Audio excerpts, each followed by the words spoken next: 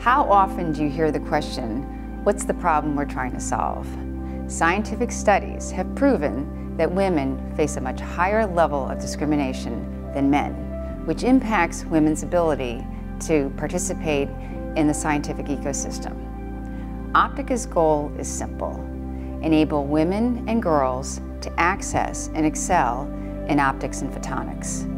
We must first recognize and admit women have faced a long history of bias and take a stand on making effective change. We believe in inclusivity. We believe that we need everyone involved to solve the world's problems and ignite new discoveries in the world. The International Day of Women in Science is a reminder that the world needs science and science needs women.